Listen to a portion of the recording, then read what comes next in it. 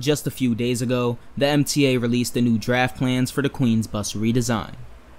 This new redesign sees the removal of over 1,600 bus stops that cause unbearable headways.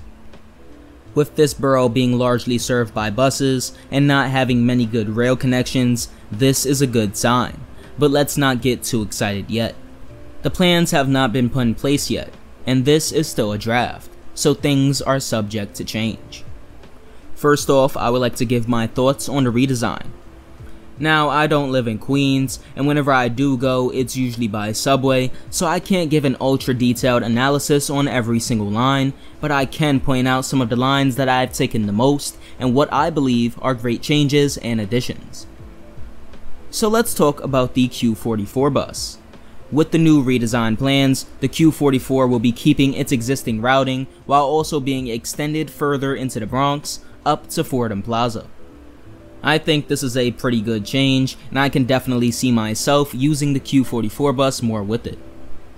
Not only will this new routing allow for people living in Fordham to be able to get into Queens quicker, but it will also provide them with a new way to get crosstown in the Bronx. Currently, the only way to get from Fordham to Parkchester by bus is by taking the BX22, which constantly gets stuck in traffic along the various streets it runs on. With these changes, commuters will now be able to take the Q44 bus, which makes less intermediate stops and takes a different routing along 182nd Street, which hopefully will be less congested than White Plains Road.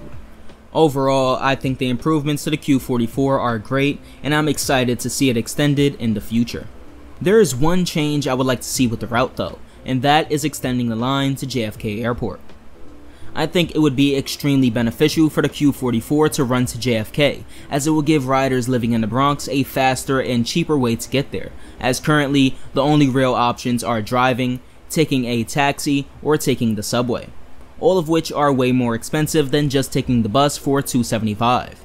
You may be wondering how the subway is more expensive than taking the bus, but you gotta remember, the subway doesn't directly connect to JFK. Once you get off the train at Suffin Boulevard or Howard Beach, you need to get on the air train, which actually just had its fare increased by the Port Authority to $8.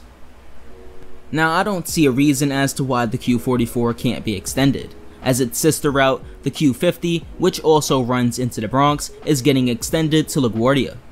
I think it would be a good idea to have both of these routes running to airports, as it would improve connectivity into the Bronx and would help commuters avoid having to make long and expensive trips there on other modes of transport.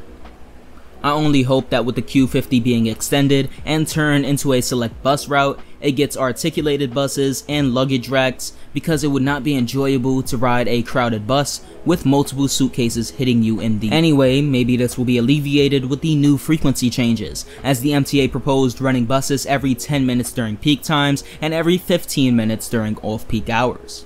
Now, outside of those two routes, I've seen many commending the MTA for making routes more simpler, considering bus priority, and also providing areas under rapid development like Hunters Point with more service. I myself have also seen some good additions to the network like the B53 that connects multiple subway lines with each other.